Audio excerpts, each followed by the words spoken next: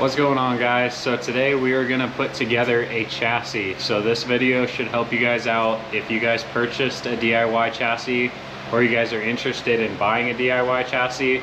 Hopefully this video will help you guys out with a little information on how I put them together with no fixture, no jig, no plates or anything, just a flat table to build off of and all the tubing. So right now I'm pretty much at the point you guys would get your DIY chassis at. I just got done bending all the tubes. I've got all my tubing on this rack. Couple differences between the DIY chassis that you guys are going to receive and the one I'm doing. The one I'm going to do today is a 2-seat chassis. So if you guys are doing a 3-seat chassis, it's the same process.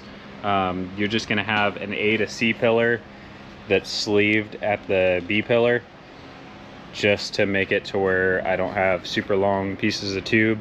And then the main frame rail, mine is solid going all the way to the front of the car. Your guys is going to be split at the front of the cab going forward. And then also the rear main upper tube on the back of the car in the DIY kits, they're cut and sleeved in the center. And really just the reason for these little changes is just packaging on a pallet. So first thing we're going to start with is the cab rear tube, the main passenger frame rail, and the driver frame rail. We're going to get those square on this back tube back here, and I like to use framing square with the corner ground down. That way you can put tacks and then still stick it in the corner over that tack. So get these tubes tacked in square.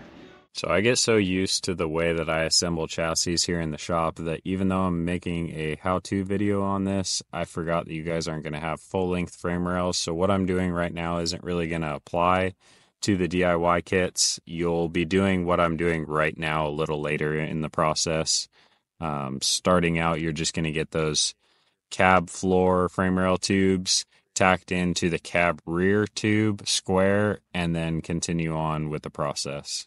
So the slider tube is exactly 1 3/4 inches above where the main frame rail sits. So if you just get some extra 1 3/4 inches tubes, put them under the slider tube, get the cab rear square to the slider tube, and then put the cab front tube in place.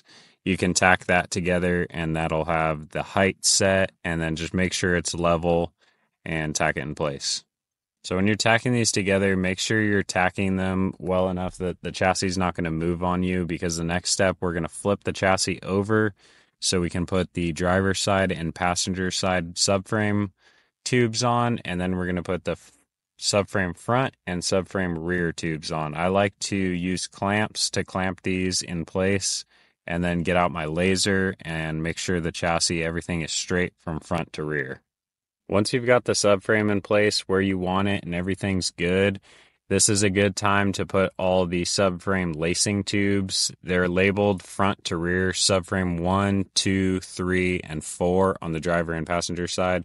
So you can tack all those in starting front to rear, line them up on the marks, and tack it in place. For the DIY chassis, at this time, once you flip the chassis over, this is when you would tack in those front lower frame rails.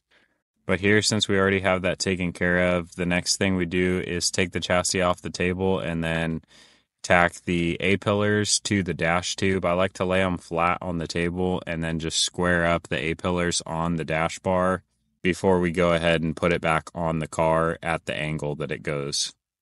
So like always, we get way too busy working and forgot to check the camera, and the camera died, so we lost some of the time-lapse video. But basically the next step is we put the B-pillars up and got the harness bar to set the spacing on the B-pillars, and then use the door bars to set the spacing from the A-pillar to the B-pillar. In the instructions, there is the degree that the B-pillars are supposed to be set leaning back. So check that with your specific chassis.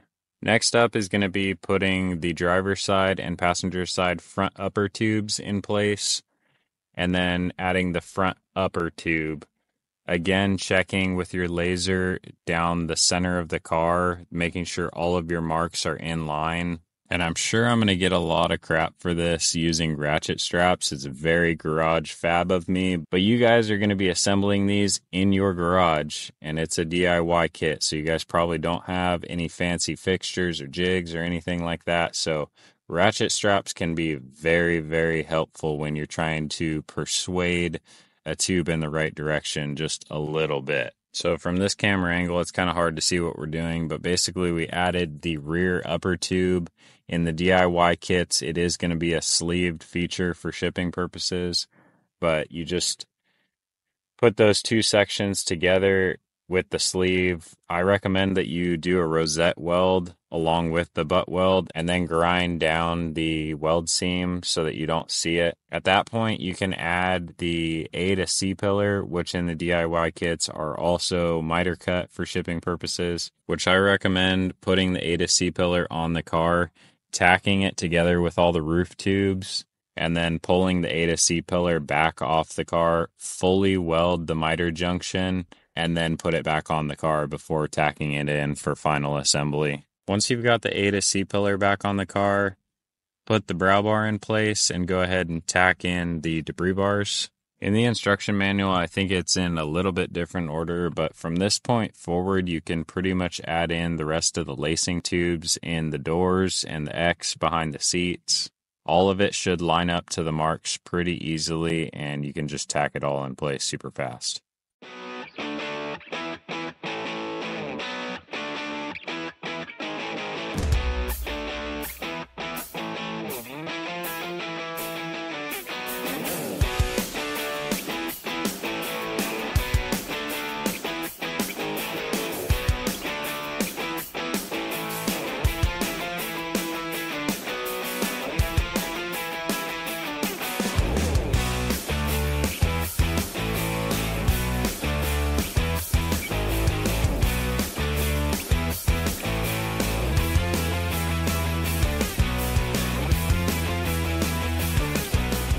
Next thing I'm going to do here is add the rear lower frame rails. I like to use pipe stands to help set the height. From this point, you're just going to make sure the rear lower tube is square and both frame rails are level with the rest of the chassis. After that, you'll be able to add in the driver's side and passenger side rear tubes. Again, with the back of the car, just make sure you check with your laser to make sure that rear tube is in line with the rest of the car.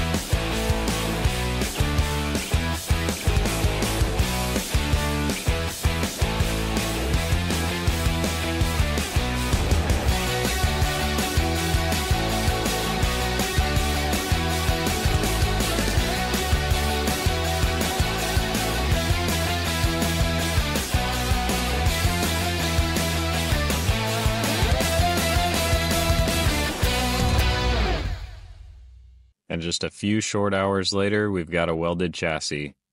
So since I had this chassis all done and ready, I really need to get back on the low budget buggy, but I needed to check some dimensions of the engine compared to just my pre-designed chassis to see if I needed to make a custom subframe length or add some to the front since this drivetrain is super long. But just from the looks of it sitting up next to it, it looks like it's going to all work out. So hopefully this video helped you guys out on assembling your DIY chassis. It's relatively simple. Really just the major part is making sure all the straight 90 corners are square and all your angles are the same. Everything's zero front to back of the car. Starting from the bottom of the car going up, if you're, I always try to keep it within 0.3 of a degree. I'd say is my rule of thumb. The chassis is going to twist up a little bit when you weld it, so I'd say 0.3 of a degree is pretty reasonable on the tolerance, I'd say, with these, without using a fixture, a jig, or anything. But when you're half a degree off on the subframe or half a degree off on the main frame rails, that's going to translate to several degrees off by the time you get to the top of the car. So trying to be as accurate as you can, piece by piece. Take a little more time as you're putting it together will help you out a lot in the long run. Things will line up where they should if you just take a little extra time. So with that being said, for some reason, all of the markings on the chassis are pretty accurate. I don't know what the issue is with the B pillars on the main A to C pillar on either the 2-seat or 3-seat chassis. Where the B pillar junction is on that A to C pillar, every junction is rotated outwards. So the marking where the B pillar lands into the A to C, and then the X and all that, the harness bar, the harness bar is into the B pillar, but anyway, that junction up there on the top, for some reason with the machine, I don't know, I'm gonna contact Bentech. Every chassis that I've cut out since I've had this machine has rotated that one specific junction up. I don't know what the issue is. The rest of the chassis goes together perfect.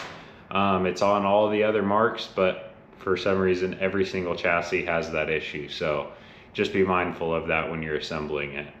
But other than that, thank you guys for watching. Keep it classy as always, and I'll see you guys next time.